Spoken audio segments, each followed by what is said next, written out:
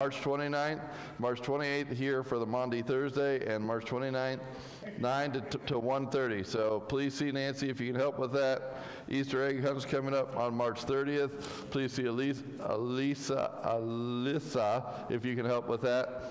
And the Easter worship celebration is coming up in how many weeks? 2 weeks. March 31st. Can you believe it? And then we have a special Easter offering that day for mission work. So don't forget to come prepared on Easter Sunday to give a special offering for world evangelism for that to take place as well. Today is the day the Lord has made. I will. Dinner today. And me. You know what is even better about the fact that the Lord has made this day? What's even better is that you can stay here for lunch. There is a St. Patty's Day potluck dinner. The tables are set up down in the gym. If you didn't bring food, that's okay. Go to Burger King, grab a sack lunch, go to Bellaria, grab something to go, and come back, because the most important thing about potluck dinner is being together as a how many of you like to eat together as a family? That's right. That's what this is. You know, Nikki has worked hard. My wife works tirelessly at trying to plan events for you to be together. I saw a bunch of you ladies painting barns down in the gym last night, and I'm not talking about makeup. If the barn needs painting, paint it, as my friend Jerry West said. He gets credit for that. But so every time that we do those events, men's group, those things, it is a way to be together as church. How many of you know the people sitting around you in church today? Do you see them? You know them? Think about this.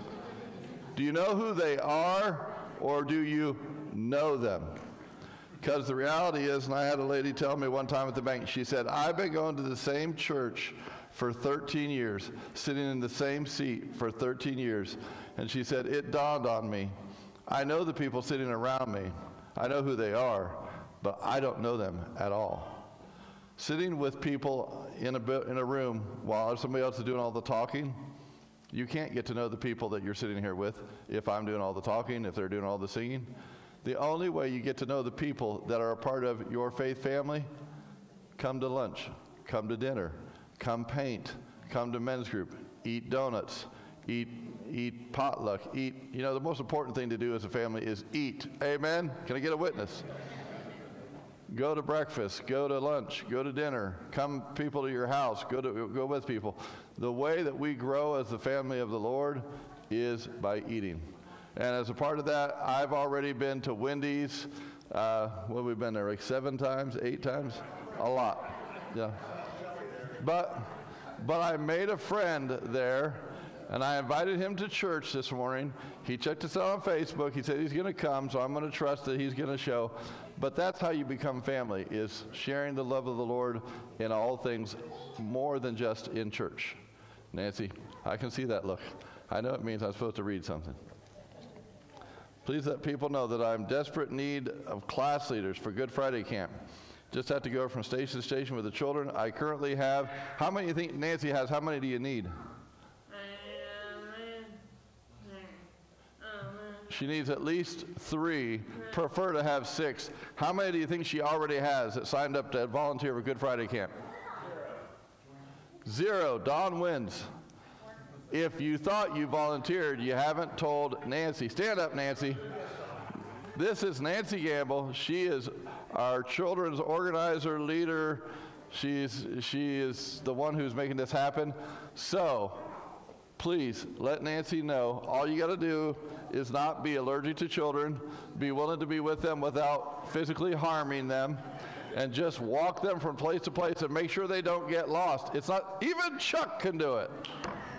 Sign up, Chuck, come on. Take a day off work. All right, please let Nancy know, grab her and let her know before you leave today. Today is the day the Lord has. I will. Look around, let's say it again. I want you to look at somebody else when you say that, and I want you to judge them. I will. Are they rejoicing? And be in it. Amen. If they're not looking like they're rejoicing and being glad, then help them during worship. Father, thank you for this day. Thank you for your love, your grace, your mercy. Help us this day to have the joy of the Lord as as David prayed, restore to us this day the joy of our salvation. May our salvation be more than a goal to get us to heaven when we die. May it be a joyful experience on the journey of life that we're in until we come home to you. In Jesus' name we pray, and everyone said, amen. Let's stand together as we worship. Good morning, everybody. Would you please stand as we share the word of the Lord together? We're reading from Jeremiah chapter 31, verse 33. This is the covenant I will make with the people of Israel after that time, declares the Lord. I will put my law in their minds and write it on their hearts. I will be their God, and they shall be my people. You know, that's a pretty powerful prophecy right there. Jeremiah is speaking to Israel, but he's also speaking to us, you know. He's going to write his law on our minds, and he's going to write it on our hearts. And that's what happens when he comes into our lives. And then all of a sudden, his desires become our desires, and his goals become our goals, and his guidance becomes our internal forever guide.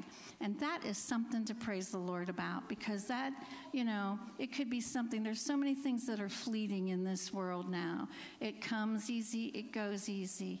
But Jesus comes in, and he's a forever, and he's an eternal, and he creates us to be eternal with him when we come to him and receive him. So join us as we worship the Lord. I hope you got your praise on this morning, because we're going to praise the Lord a little bit this morning. Remember, let everything that has breath praise the Lord. I want to hear you. Yeah. You can clap your hands. Come on, everybody. Join us. Come on. Are you breathing today? Let everything that has breath praise the Lord. Praise the Lord. Do it again. Let everything that has breath praise the Lord. Praise the Lord.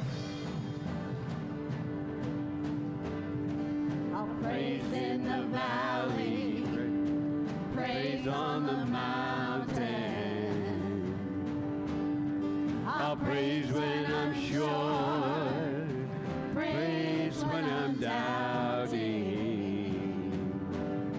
I'll praise when outnumbered, praise when surrounded. Praise is the waters my enemies drowning. As long as I'm breathing, I've got the reason to praise the Lord, oh my soul. Praise the Lord, oh my soul. I'll praise when I feel it, I'll praise when I don't. I'll praise 'cause I know you're still in control. My praise is a weapon, it's more than a sound. My praise is the shout that brings Jericho down. As long as I'm breathing, I've got a reason to praise the Lord, oh my soul. Praise the Lord, oh my soul. I won't be quiet, my God is alive. How could I keep it inside?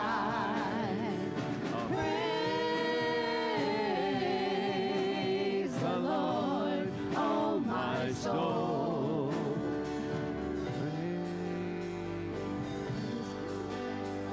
I'll praise 'cause you're sovereign, praise 'cause you reign, praise 'cause you rose and defeated the grave. I'll praise Praise 'cause you're faithful. Praise 'cause you're true. Praise 'cause there's nobody greater than you. I'll praise 'cause You're sovereign. Praise 'cause you reign.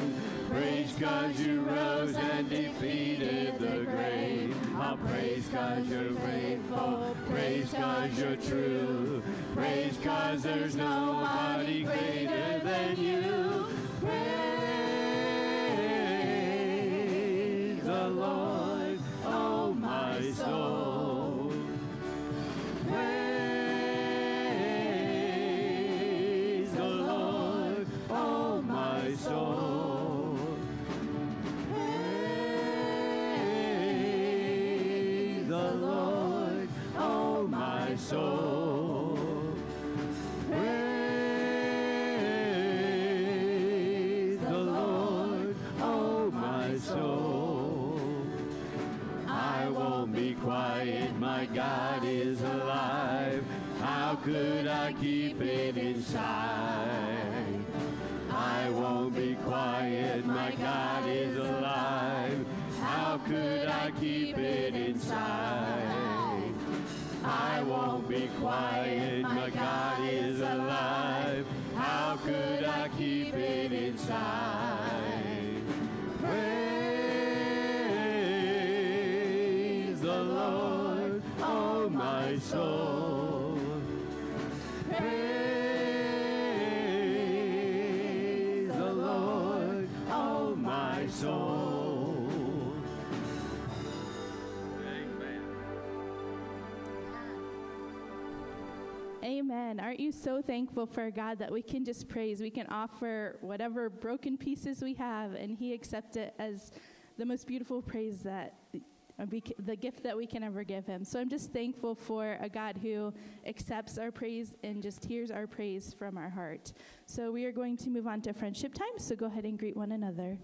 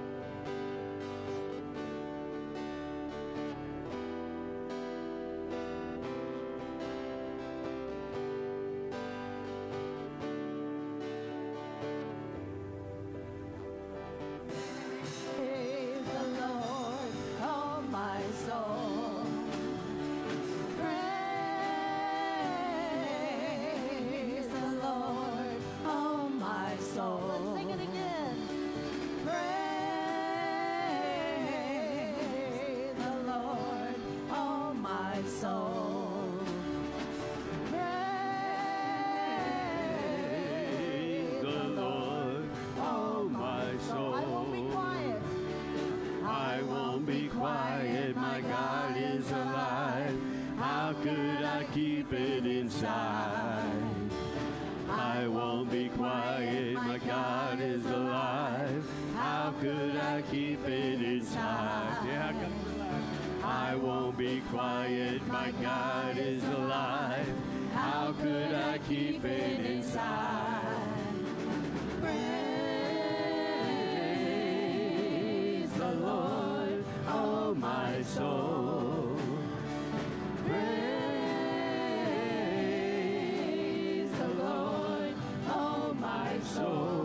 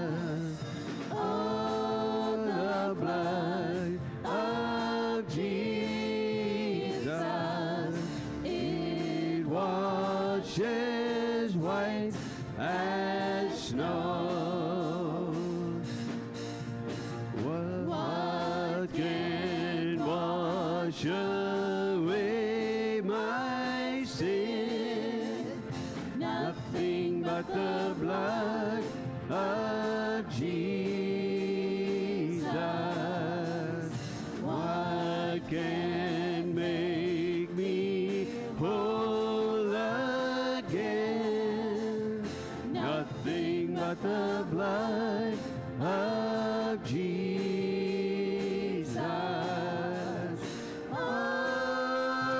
Precious is the flow that makes me white as snow.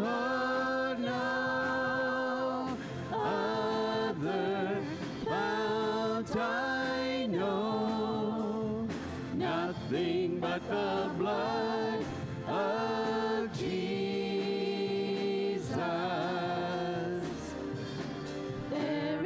Power, power, wonder-working power in the blood of the Lamb.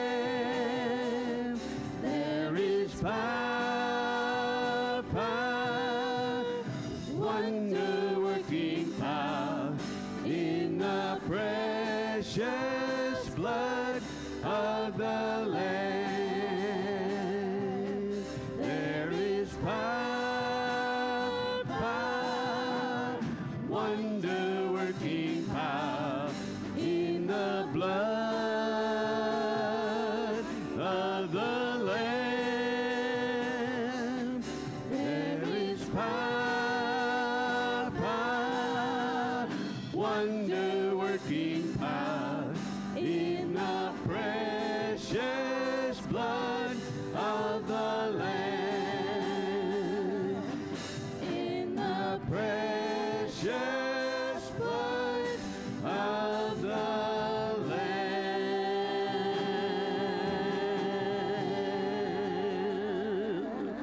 Amen. There is power in the blood. Are you thankful for that blood today? I am so thankful. The wonder-working power of the blood. It is truly wonderful. I'm so thankful. This next song we're going to sing is the Great I Am. I have a couple scriptures I'd like to share. And God said, I am the Alpha, the Omega, the beginning and the end, says the Lord. I am the one who is, who always was, and who is still to come. the Almighty One, Revelations 1:8. Before the mountains were born, or you brought forth the earth and the world from everlasting to everlasting, you were God. You know, God is, He is who He is in all circumstances. I am glad that in all the circumstances that we have, whether it be financial struggles or emotional, spiritual, whatever it is, God is there. God is the great I am. So don't hesitate.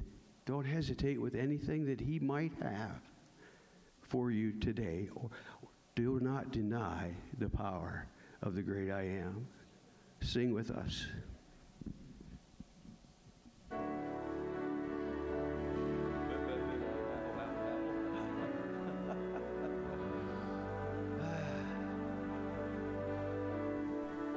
I wanna Be close, close to your side, so heaven is real and death is a lie. I wanna hear voices of angels above, singing as one. Hallelujah. Holy, holy, God Almighty, the great I am, who is worthy, none beside thee, God Almighty, the great I am.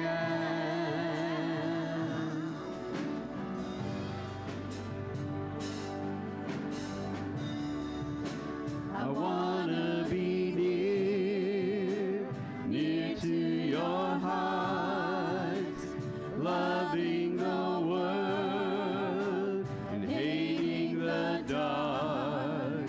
I wanna see dry bones living again, singing as one. Hallelujah. Holy, holy, God Almighty, the great I am, who is worthy, none beside thee, God Almighty, the great I am, the great I am, the great I am.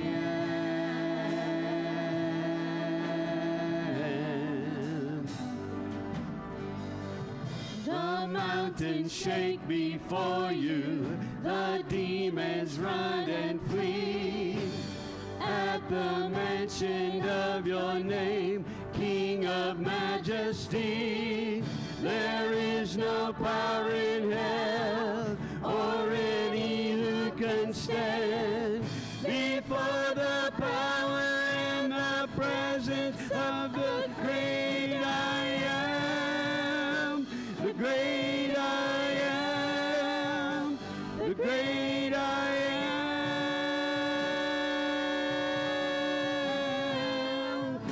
the great I am, the great I am, the great I am.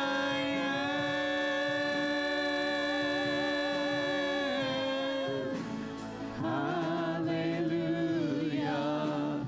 Holy, holy, God Almighty, the great I am, who is worthy, none beside thee, God Almighty, the great I am,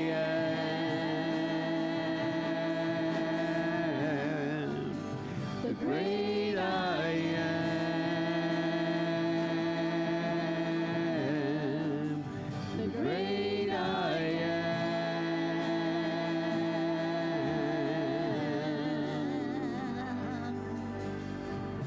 The mountains shake before you, the demons run and flee. At the mention of your name, King of majesty, there is no power in hell or any who can stand before the power and the presence of the great I am, the great I am, the great I am,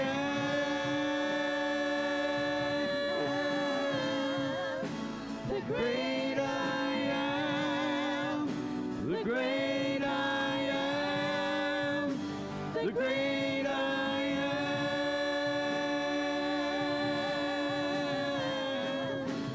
Hallelujah.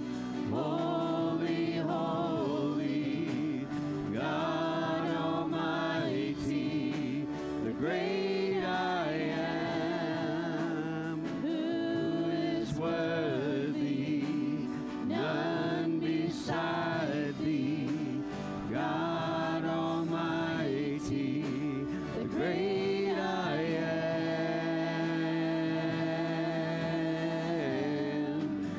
the great I am,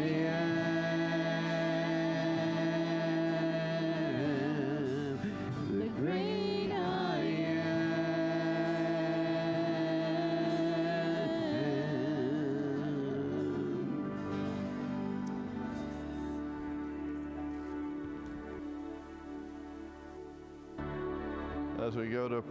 As we go to prayer this morning, let's continue to lift up. Abby made sure to tell me Emily is going to be coming home from the Dominican Republic, who's been there on a mission trip. So pray for Emily. My friend Jim, former bus driver Jim Forney, is in Cleveland. His grandson had let me know that they didn't do the surgery, but he actually had been improving. He was off the vent. He was speaking. He was eating by the grace of God. So thanking the Lord for those improvements. Not out of the woods yet. Chris Eckelberry, still in the hospital in Canton, been getting updates, but late stage pancreatic cancer, and the doctors are doing what they can. So it's just been a roller coaster for the family. Be praying for them as well. I know Jenny Smith's been sick. She was talking about going to the doctor, and let's continue to lift up those who have been sick, those who are going through struggles, financial, emotional. Among the praises, it's so good to see Ray and Sandy here this morning, and God bless them with an opportunity to get away and to come back to some better news than what they were hoping for, and we're just trusting the Lord. You know, years ago, Oswald Chamber said, beware of praying that for those who are suffering, that God would take away their suffering. And when you love somebody, it's hard to watch them suffer. Nobody enjoys that. And I've been profoundly aware in my life recently. I wake up every morning praying for those I love who are suffering. But the Lord reminded me of this scripture in Romans chapter 5. Therefore, since we have been justified through faith, we have peace with God through our Lord Jesus Christ, through whom we have gained access by faith into this grace in which we now stand. And we boast in the hope of the glory of God. Not only so, but we also glory in our sufferings. Can I get an amen? Amen. You didn't mean it. Who glories in their sufferings? And Paul says why you can glory in your sufferings, because we know that suffering produces perseverance, perseverance character, and character hope. Hope does not put us to shame, because God's love has been poured out into our hearts through the Holy Spirit, whom he has been given to us.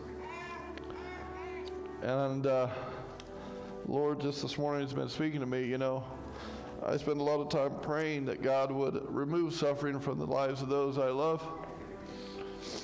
But he's challenging me to pray that God would use the suffering, because God uses that suffering to produce something in us. I mean, most of us, you know, my age or slightly beyond my age, how many times in your childhood can you remember that if there was such a thing as child protection services, they would have been called at your house? Amen. Can I get a witness? But guess what that suffering in that childhood produced in us? Character, hope, perseverance. So this morning as I pray, I'm not praying simply that God would remove suffering, but that he would move through our suffering to produce a greater work, a greater character, and a greater hope in our lives. Let's pray. Father, as we come this morning to pray, we give you praise. As we talked about last week, you don't save us from fires or from lions' dens. You save us in the midst. My prayer is that you would move in the midst of the suffering of your saints, and that you would use our suffering as a motivation, as a hammer and a chisel to form and to mold us into the perfect likeness of your Son, Jesus Christ. Have your way and do your work in our lives through the path of suffering, through the path of blessing, through good days, through bad days, and all days. May these lives come to reflect the love that you have for us as you mold us into those who love as you've loved us, forgive as you've forgiven us. We do pray for Chris, and Lord, I pray for Sandy and Ray, and Lord, I pray for Jim, I pray for Emily, I pray for those who are traveling, those who are out busy doing your work. Lord, I pray for the opportunities that you will give us to be your salt and your light in this earth as we go forth and as we come home, as we travel, as we work, as we are in our leisure.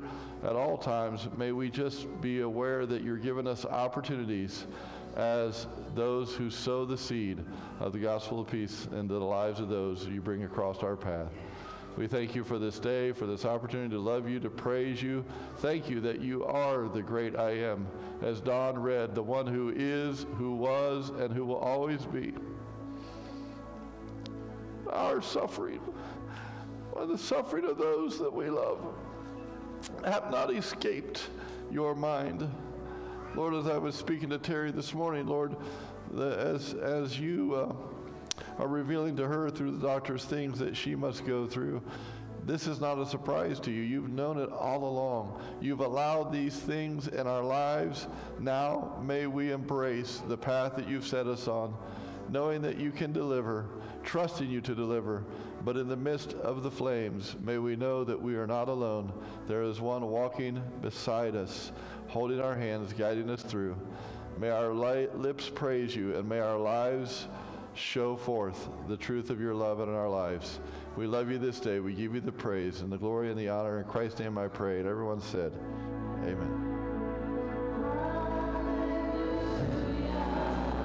Holy, holy, God Almighty, the great I am, who is worthy, none beside thee, God Almighty, the great I am, the great I am,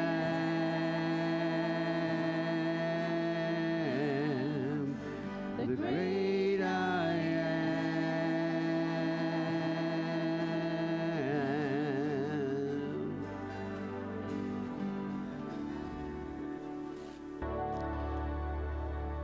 Before we move on, we have two that have been asked to be anointed, so come and gather around the altars as we pray for those. Jane is asking for prayer for a couple of co-workers, a worker and their spouses. One in her 40s just had surgery for breast cancer, and the other one is Giannoni that we prayed for before. They're beginning to reconstruct his trachea, and he's been through a lot, and just continue to pray and praying for Jane's witness. These are non-believers. Father, we honor Jane's request to come to you this morning, Lord, and we want to lift up these spouses of these co-workers, knowing the physical needs and the surgeries and the uncertainties of their physical outcomes, Lord. You know the outcomes, and may you just continue to give Jane the words. You've promised that if we open our mouth, that you would fill it. No matter who we stand before, kings and authorities and co-workers, And I just pray, Lord, that you would bless these lives that are on Jane's heart, that you've set them on her heart. Give her wisdom and discernment. Give her those opportunities just to be your voice into the lives of these who have yet to trust you for themselves. Lord, we anoint Jane in the name of the Father and the Son and the Holy Spirit, and the sure hope and the certain trust that you're going to speak through these difficult days in the lives of these people. And as your scripture just said, through our sufferings, Lord, you work perseverance and you give us hope. May you just be with these spouses and these co-workers of Jane and give her confidence and boldness as she just proclaims the hope that is in you and you alone for their lives and their needs. In Christ's name I pray. Lord, I want to anoint Tris this morning and just want to lift up Chloe to you, Lord. You and you alone know her need. Lord, you gave this little life as a blessing and as a gift. Lord, I'm amazed when I look at my own life. Children and grandchildren, you have trusted into our care. It's quite an amazing thing that you would look at our lives and the messes we've made so often and still trust these innocent lives into our care, into our keeping, trusting us to speak to them and to live out your love to them and show them the path that you have for their lives, to know you, to trust you. Lord, you know Chloe's life. You had all the days of it recorded in your book before she ever came into this earth. And now, Lord, you know exactly how you want to use Austin and Trish and Chloe's life, how you want to bring her closer to them and closer to you, how you want to use her in her own family. Lord, we just pray that right now that you would come in a powerful way upon Chloe and help her open her eyes and her heart to your presence in everyday mundane circumstances. May she again and again catch a glimpse of your love and of your grace for her life. Lord, we anoint Trish for Chloe in the name of the Father, and the Son, and the Holy Spirit, in the sure hope and the certain trust that Trish will be faithful as a caregiver and as a guardian of this young heart and this young life, this young spirit. Be with her and Austin and Mom and Dad, and help them, Lord, to not only speak the truth of your love, but to begin to experience it in new and profound ways as never before. We are just giving you the thanks that you've already been active in her life in the past, you're active now, and you're going to continue to be with her in the future. The God who was, who is, and always will be will never quit loving Chloe or drawing you to herself, drawing her to yourself, Lord. And we just trust that prevenient grace that goes before. Be with her and just continue to draw her into your presence. In Jesus' name we pray. And everyone said, Amen. Amen. Lord, please be with Emily and just give her safe travels and mercy. Get her back home to Abby. Abby misses her, Lord. We thank you for protecting her. We anoint Abby in the name of the Father and the Son and the Holy Spirit, and the sure hope and certain trust for the love that she has for little Emily, and for your love for Emily and your protection and your hand that'll bring her back safe. In Jesus' name we pray. Amen.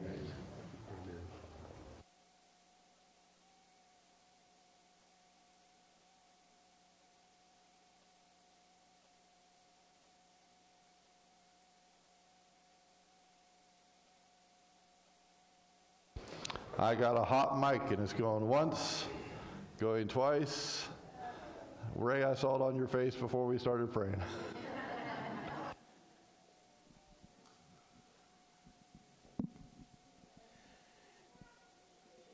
It's hard not to share. You know, most of you guys have been with me and Sandy for this journey for 18 years. And when we got the news back in December that Sandy had cancer in the new liver that she got a little over a year ago, it kind of broke us. I mean, honestly, it's the first time in 17 years that Sandy's looked at me and she says, I don't think I can beat this. We said, Lord, here it is. It's your turn. We went through, I guess I'm going to tell a long story because it's just me. When she first got the PET scan, she had 2 to 3 millimeter spots on the liver. So she got the PET scan. They said, hey, we need to get this looked at. We went to Cleveland. Cleveland said, okay, we're doing an MRI. The MRI showed actually a few more lesions on the liver. She did a biopsy. The biopsy showed more. Sandy was able to see the ultrasonic things saying there's this stuff on her liver. So they finally hooked us up with a doctor the 1st of January. They finally could say, what are we going to do? They did another PET scan. You know, I really don't know. They put the PET scan from the first PET scan up. They put the second one up. And if you know anything about PET scan, this cancer lights up. Well, to us, you know, it was Christmas was past, but the second PET scan looked like a major Christmas tree. So it just scared the crap out of us. He said, okay, you need to start doing chemo and do these 3, and I want to see you in a couple months after we get the next PET scan. So Sandy went through 3 rounds of chemo, 2 UTIs in the hospital for a week. Came time for this next PET scan, and the doctor, 2 weeks ago, she was getting her 3rd round of chemo and said, we're going to do the PET scan in 2 weeks. And Sandy said, in 2 weeks? I've been waiting on this thing for 3 months. I need to know what's going on. She says, I don't know whether it's working or not. And the doctor looked at her back then and he says, it's working. You wouldn't be the way you are if it wasn't working. And that gave us some hope. We come into the next PET scan on Thursday, and Sandy and I were sitting out in the parking garage in Salem, and we said, okay, here it is, Lord. We're going to find out what's going on.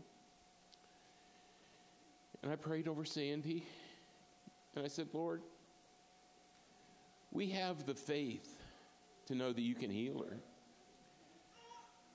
But my mind has the doubt that it's going to happen.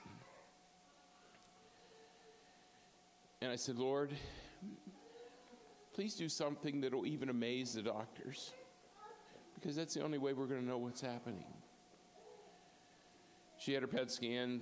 Sandy's been going to the hospital in Salem for so long. She knows almost everybody up there. The nurses or the radiologists in the back did the PET scan and said, well, Sandy says, I need to know. She said, well, we'll try to find Dr. Apicella, and he was doing a biopsy, so they couldn't get him to read it right away. And the girl took her cell phone number and says, we're going to get the doctor back there and read this, and you're going to know what's going on. And 20 minutes later, Sandy and I stopped to feed and sing for breakfast after noon, whenever it was. And we're sitting there, and the phone rings. It's the thing. And the girl says, Sandy, are you sitting down? And she says, yeah. She says, looking for good news. And she said, yeah. She says, well, the PET scan shows that almost all the cancer's gone in the liver, and we really don't see any cancer in the spot in the lung that they're calling it, because they call it small cell lung cancer that's in her liver. So the report actually shows up on her portal that night, and I read through the report, and the report says the 3 spots on her liver have been resolved, and there's no new lesions. And for us, that was like, it's gone. You know, that amazes us.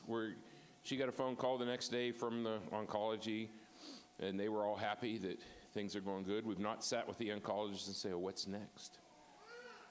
But our praise is, for right now, we saw a miracle. God took care of that. And I just praise him for that this morning. Amen. You know,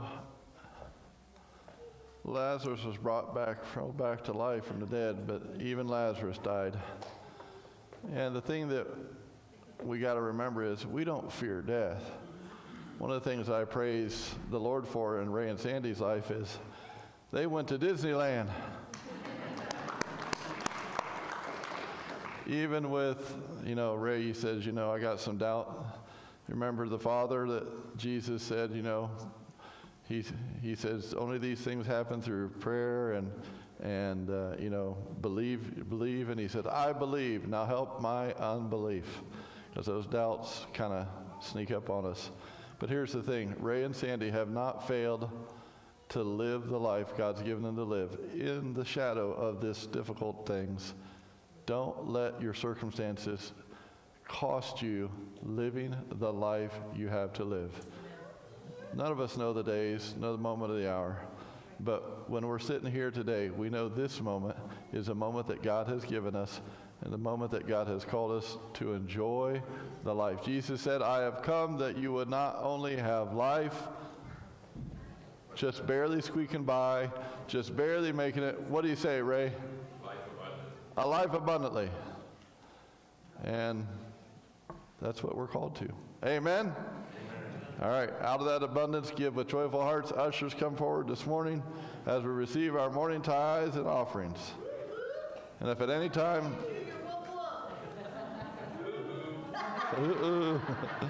if at any point that you want to give praise to the Lord this morning, not cutting anybody off, this place is your place. You feel called to come and give him a praise, you do so. Dave, would you bless the offering this morning?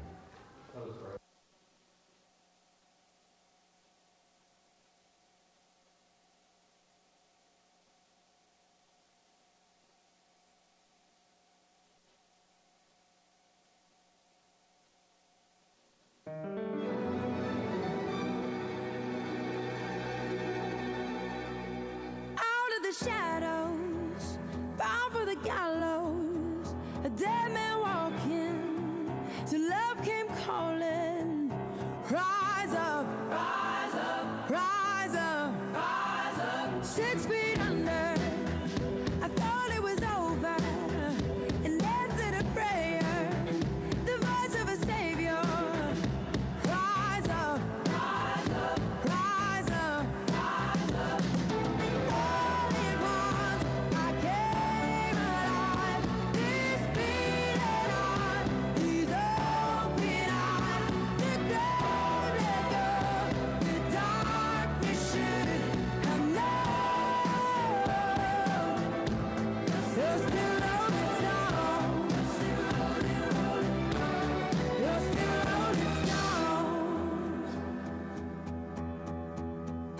Now that you saved me, I sing 'cause you gave me a song of revival. I put it on vinyl. Rise up, rise up, rise.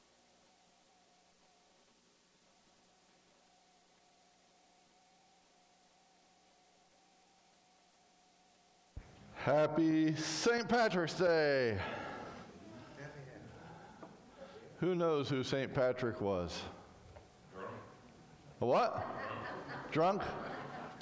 Oddly enough, I was just talking this morning to somebody. I said, it's amazing how Satan can take the beautiful story of one's life, a legacy, and twist it. St. Patrick, at the age of 16, he was 5th century, around 495 AD.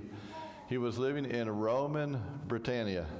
Rome was occupying Britain, what is now Britain, and ruled, and that's where he was born. That's where at age 16 he was kidnapped by pirates and marauders who took him to the island of Ireland. He served there as a slave for 6 years.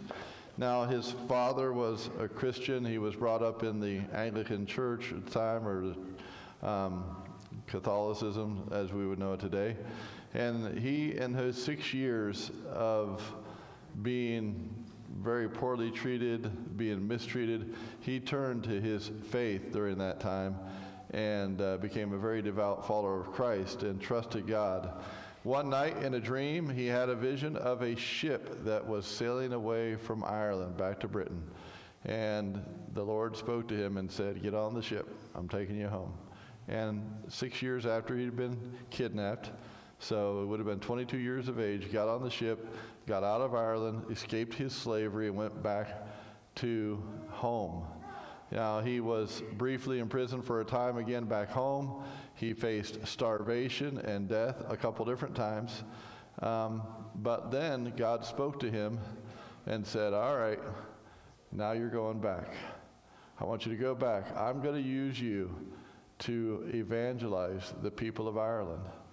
So he had a hard decision to make. I mean, think about this young man, robbed of 6 years of his life, starved, beaten, undoubtedly tortured in many ways through his experience, and was going to go back to the people who had mistreated him and enslaved him at the knowledge that it could cost him his life. That was a pretty big decision to make. Amen? Anybody here ever have to make decisions? How many of you love making decisions? Some of us really struggle with that, right? Yeah. Dad and mom. You're not safe from Abby. She's going to tell on you. It can be hard to make decisions, but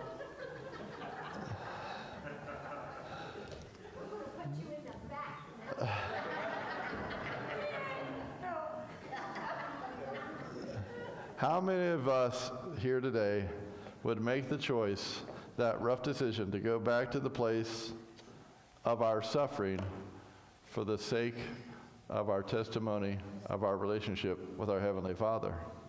You know, I think that's, in preparing for this, that's why my mind was drawn to Romans and Paul's words.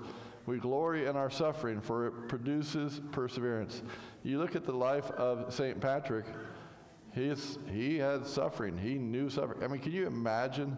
I mean, sometimes I'm amazed at what people survive. 16 years of it. How many 16-year-olds do you know today of the current generation who could handle being kidnapped, taken away from their family, put out in the field with a bunch of sheep and be told that this is your job? You'll eat when we say you eat. You'll drink when we say you drink. No money, no reward, no praise, just simply ripped away from your family. And then after 6 years of that and escaping it, willingly saying, all right, God, I suffered a lot. These people mistreated me, they abused me, but I'm going to go back because you tell me to go back. And making the decision to get on a ship, to sail back. I mean, can you imagine how he's feeling as he's approaching those shores?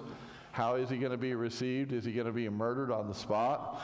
You know, he knows he's going to run into his former master, and yet he lived out the rest of his life. He basically evangelized the entire nation of Ireland. Now, you know, Ray reminded us that miracles happen. Some people think that St. Patrick was known for driving all the snakes from Ireland into the sea. Did that happen? Well, I don't know.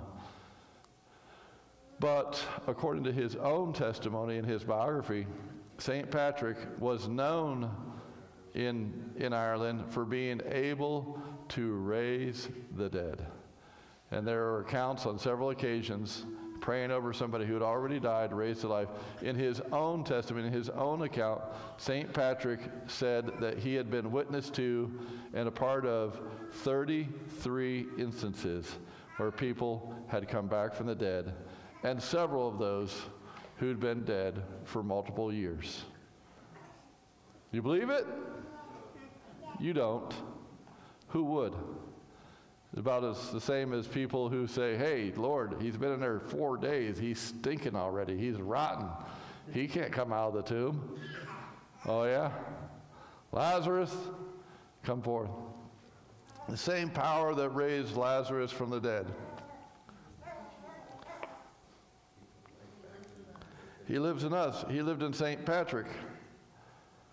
St. Patrick had to make a rough decision because sometimes our decision to go back to the place of our suffering is the very thing God is going to use to change the world around us. In John 12:23 and 32, the lectionary gospel reading for today, Jesus replied, "The hour has come for the Son of Man to be glorified. Very truly I tell you, unless a kernel of wheat falls to the ground and dies, it remains only a single seed. But if it dies, it produces many seeds. Anyone who loves their life will lose it, while anyone who hates their life in this world will keep it for eternal life. Whoever serves me must follow me, and where I am, my servant also will be. My Father will honor the one who serves me. Now my soul is troubled, and what shall I say? Father, save me from this hour? No, it was for this very reason I came to this hour. Father, glorify your name." Then a voice came from heaven, I have glorified it and will glorify it again. The crowd that was there and heard it said it had thundered. Others said an angel had spoken to him. Jesus said, the voice was for your benefit, not mine. Now is the time for judgment on this world. Now the prince of this world will be driven out, and I, when I am lifted up from the earth, will draw all people to myself. Was Jesus destined for the cross, or did he choose it? Did he make a decision for the cross, or did God just ordain it, and that's the way it is? Remember when Jesus was starting his ministry and he went into the desert for 40 days? What were the decisions he made then? If you're really the Son of God, turn these stones into bread. What did Jesus decide to do? He responded. He made a decision not to yield to his own ability to end his suffering. He said, man shall not live on bread alone, but on every word that proceeds from the mouth of God.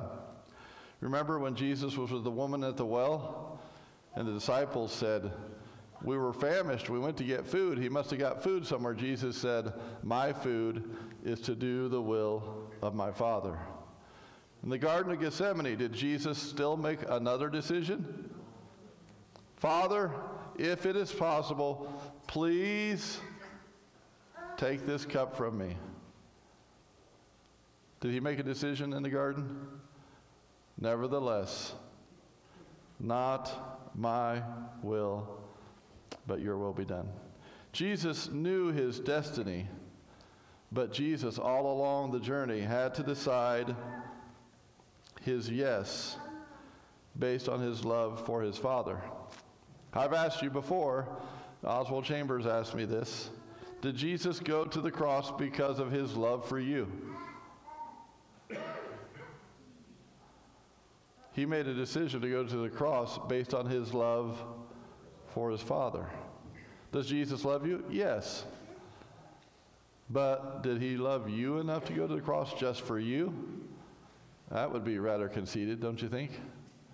Jesus has a love that's big enough for the whole world, not just you. Look at someone next to you and say, get over yourself. Go ahead.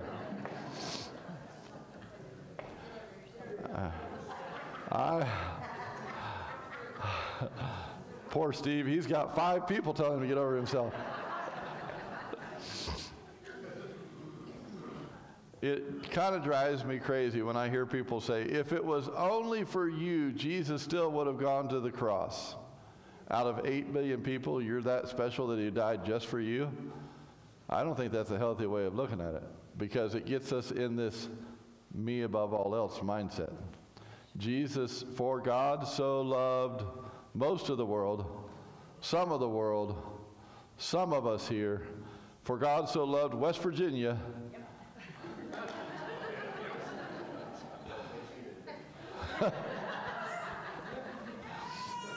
I hear that's where the toothbrush was invented, Joanne.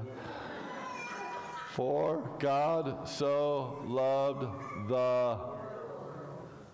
that whosoever should believe in him would not perish but have everlasting life. He didn't come into the world to condemn the world, but to save the world. Did Jesus make decisions? You better believe it. Let me ask you this morning, what is your destiny? What has God planted for your life? What are the seeds that he has sown into your heart and to your mind? Let me ask you this. What is your decision? Every one of us today woke up today facing a decision. Am I going to get out of bed or not? Some of you made that decision quicker than others. Joe doesn't mind if I pick on him. He made that decision a little late because I was crossing to make sure my son was up, and Joe was about to run me over crossing the street. But what are the decisions that face us beyond this day? What's facing you tomorrow, the day after? What is the yes of your life? I heard they were interviewing this morning a couple that had adopted a Down syndrome child from Serbia. And the father was asked, what made you make this decision? And he said, our priest one Sunday asked us What is the yes of your life? And he said, we knew. We had talked about adoption. They've got 4 or 5 kids. But they said, we had a heart for these children in orphanages in foreign countries. And we knew that maybe nobody else would adopt this little boy. The interviewer said, you know that most children in America that are diagnosed in utero with the Downs gene, they don't face a very good prospect of life. I remember when Shelley was scared to death as an old couple conceived. Talk about a miracle. Amen.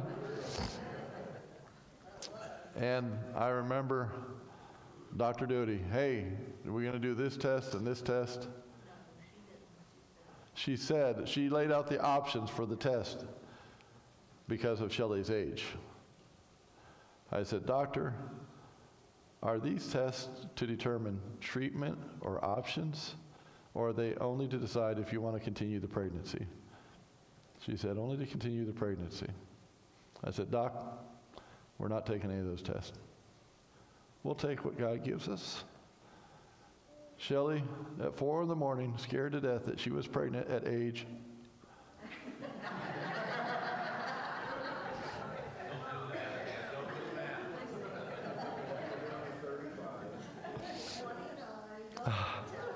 okay, 29 plus.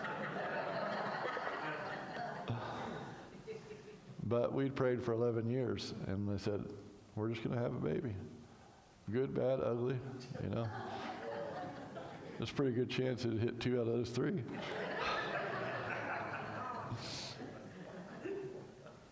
What is the yes of your life? What is the decision that God is laying before you today? Some people believe destiny determines the outcomes of our lives. But I came upon a little video, which I believe is a clip from a movie, that I thought was profound in preparing this week. And Cody's going to play that now. Listen closely to the words of this wise man advising a young one. Who do you think really controls a man's life? God or decision? In Deuteronomy 30 verse 15, God himself said, I place before you life and death. In other words, make your choice. So although your life is God-made, the outcome is decision-based. And this is why in your lifetime, yes and no are the biggest words you would ever see. There is no man specially destined for failure. Today's location explains yesterday's decision. You can live your life anyhow you want to live it, and you can only live it once. Although there is freedom of choice, but freedom after choice depends on the choice. The decisions we make control us much more than the circumstances we face. Consciously make a decision, because indecision in itself is a decision. Deuteronomy 30 verse 50 is proof that divinity handed destiny over to decision. Your life is in your hands. Decisions decide destiny.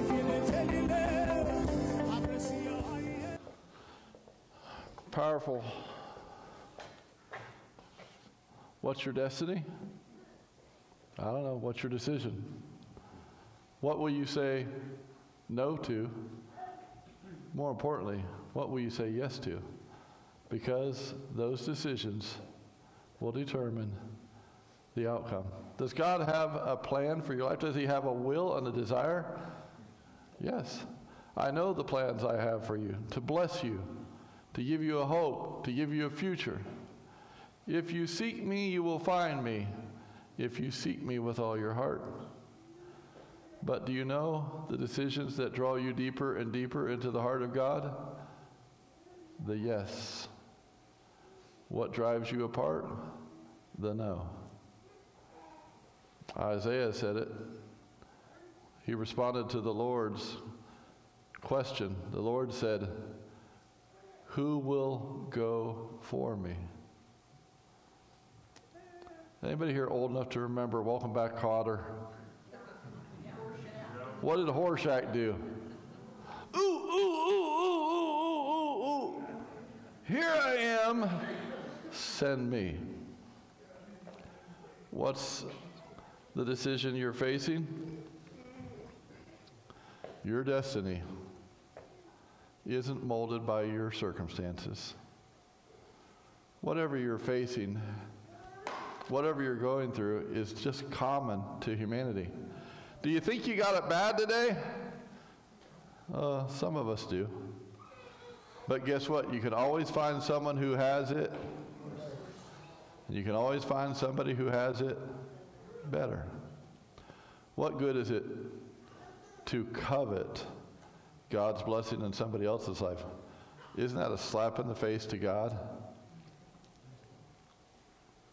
What's the decision that looms before you? And what is your response?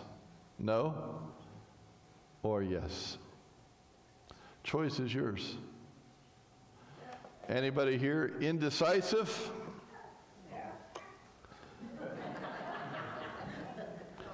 Not deciding is a decision. How many times have you asked your spouse, where do you want to eat? And the response is almost always the same. I don't, or I don't care. You know what I do? I say, all right, let's go to McDonald's. Well, I don't want to go there. All right, let's go to Burger King. I'm not eating at Burger King. So you do care. We always care. We always have an intuition and an instinct. When it comes to God and the opportunities He gives you to make a decision, my prayer for you is let your yes be yes and your no be no. In Matthew 5:37, Jesus said it very clearly. All you need to say is simply yes or no. Anything beyond this comes from the evil one. Yes or no. It really is that simple. Serving God, growing in your relationship, growing in your faith, growing in your walk, being useful to the kingdom of God and building it is as simple as yes or no. Now, a lot of people tell me I need to get way better. Fred, what do you keep telling me? I need to get better at saying what? Yes. You liar. No. Say yes, Abby. I guess I look at it this way. If God didn't prevent the decision from coming to me, if He's allowed it, He's got a purpose in it. And if He's allowed it, I'm going to say yes. Will I live to regret it? Yes. I might, this is where I struggle, do all things without complaining or grumbling. You've heard me complain and grumble. I'm working on that. But my yes is pretty good. But I can tell you, if you get used to saying yeses, it will get you into it'll get you to some really interesting situations.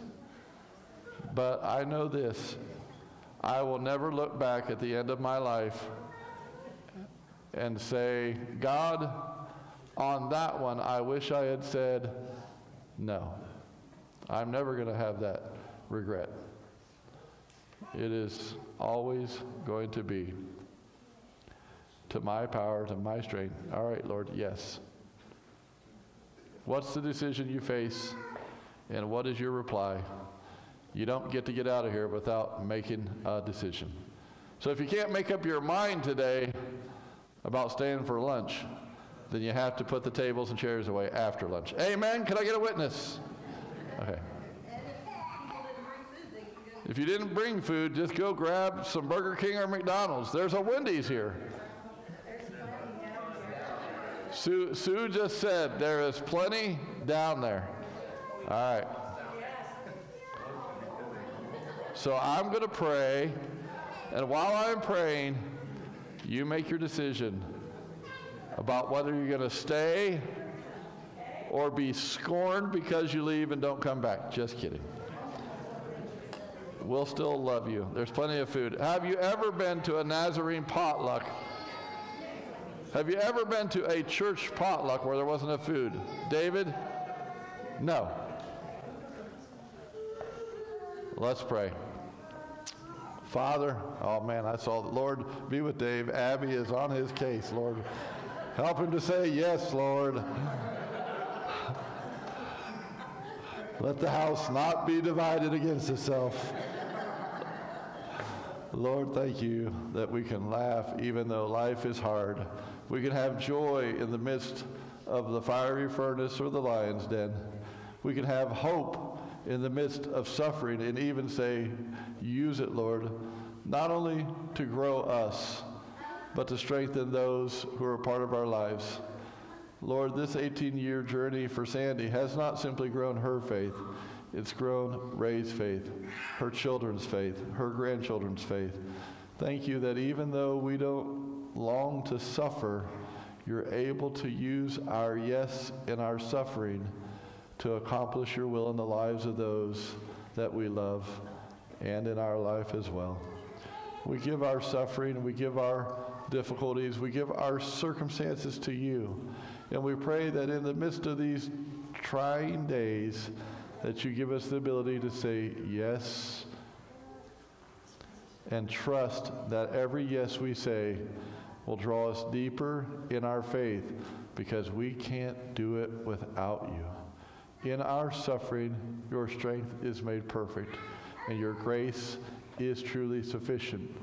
May the yeses of our life that open difficulties.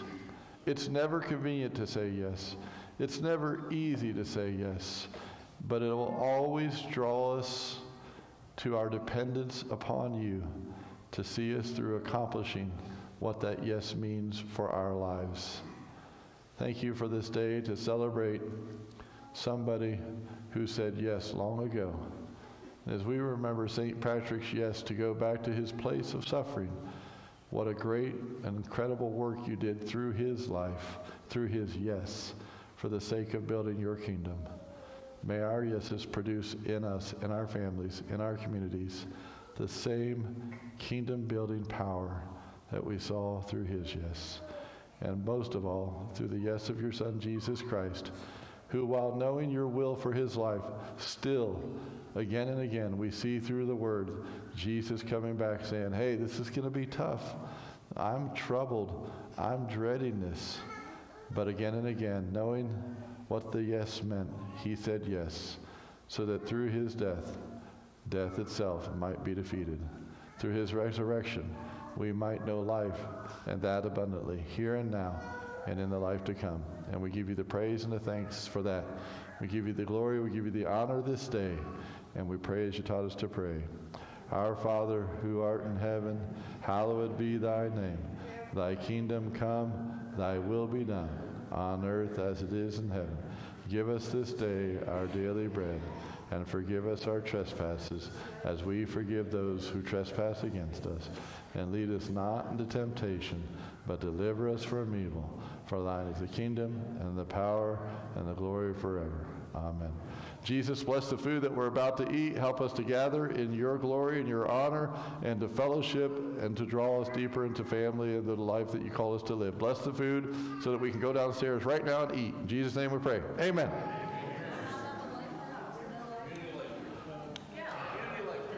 Community life group. How many of you have been to a life group so far? I'm not looking, so you can raise your hand. Go downstairs, sit at a table. We're going to have a one-body life group. Stick around and join us downstairs. It is 11:45, so life group is one life group downstairs. Please see Nancy. How many volunteers do we need? She would like 6. She has 0 for Good Friday camp. All you have to do is make sure no children get lost or eaten by rabid dogs or run over by a bus. If you can handle that, you can be a volunteer. That's as simple as it is. Please let Nancy know before you leave if you're able to volunteer for Good Friday camp.